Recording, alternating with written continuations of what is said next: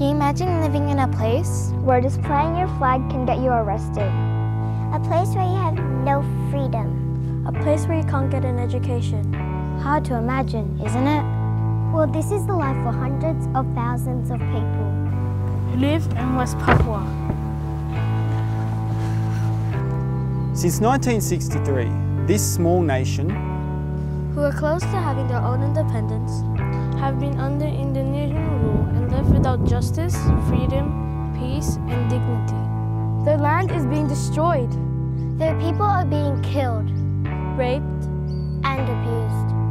And the rest of the world has no access to monitor their rights. This has to stop. We ask you to stand together as followers of Jesus to take action against this injustice. Please visit www.freewestpapua.org and register your details for more information. What will you do to support the West Papuans in their quest for justice, freedom, peace, and dignity?